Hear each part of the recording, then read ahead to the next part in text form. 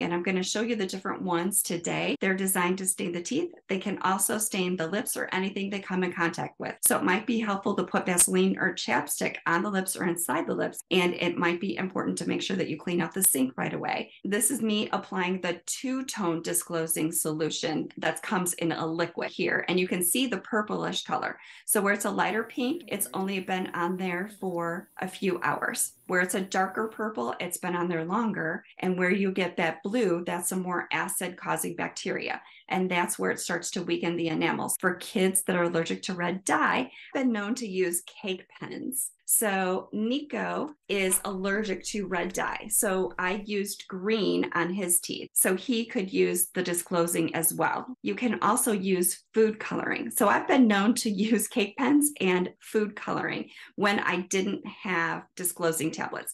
They don't stain it quite as profound as what's actually made to stain the plaque, but it works. They also have mouth rinses that you can swish and stain.